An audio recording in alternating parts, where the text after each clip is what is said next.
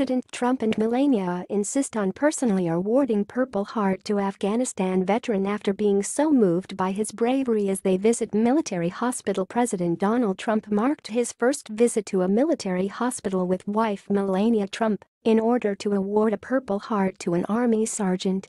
Trump said he was so moved by the story of Sergeant First Class Alvaro Barrientos, who was wounded in Afghanistan on March 17, that he wanted to do the honor himself.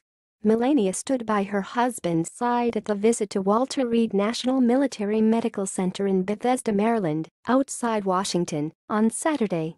Before pinning the award on Barrientos, Trump remarked, "When I heard about this, and I wanted to do it myself." The occasion marked Trump's first visit as president to the military hospital. Barrientos, whose right leg below the knee had been amputated, was wheeled into a hospital atrium in a wheelchair, accompanied by his wife, Tammy. He was injured when an Afghan soldier opened fire inside a base in the Helmand province and wounded 3 U.S. soldiers, reported Reuters. The commander of the U.S. military kissed Barrientos' wife before he bestowed the honorable award to the sergeant's left shirt collar. The Purple Heart is awarded to service members who are wounded or killed in action. Besides Barrientos, Trump was expected to meet privately with about a dozen service members who are receiving care at the medical center.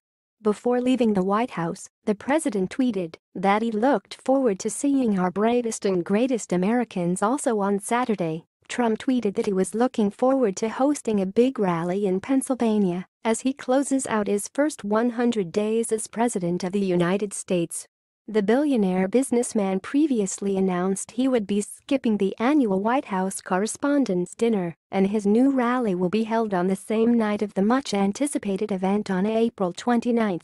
The excursion to Maryland allows Trump to escape from yet another protest held in Washington, D.C. over his administration's environmental policy. Scientists in the nation's capital took to the streets along with students, research advocates and celebrities to push back against what they say are mounting attacks on science, including research budget cuts by Trump.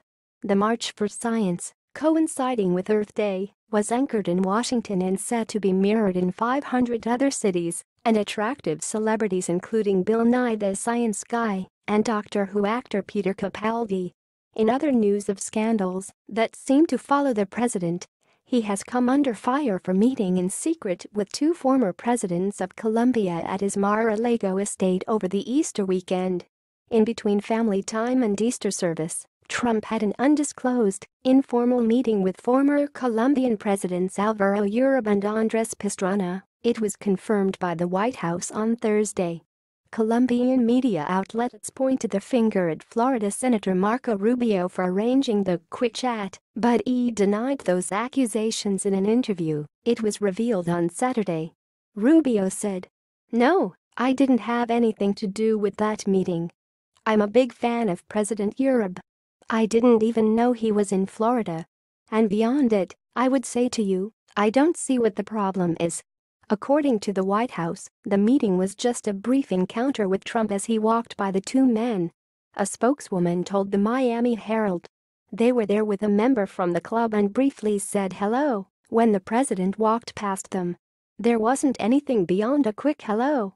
Fears have grown about who has access to President Trump, as even the White House made it seem that members of the $200,000 membership resort could happen to have undisclosed talks with Trump. The undisclosed meeting comes on the heels of the White House announcing that they would not be releasing the visitor logs of who meets with the president, it said last week Friday.